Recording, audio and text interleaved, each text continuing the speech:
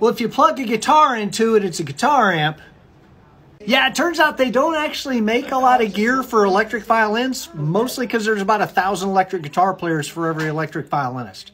So we mostly end up using guitar gear, but we kind of have to be a little bit picky about what works for us. Most electric violins use piezo pickups, which is what they use in acoustic electric guitars. So we often use acoustic guitar amplifiers because they've got that high impedance input and because they don't have a lot of distortion in them, and most violinists aren't really looking for that.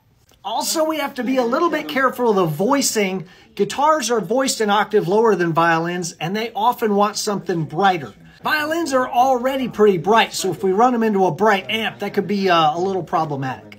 But yeah, we're mostly plugging into guitar gear. We just have to, use our heads a little bit.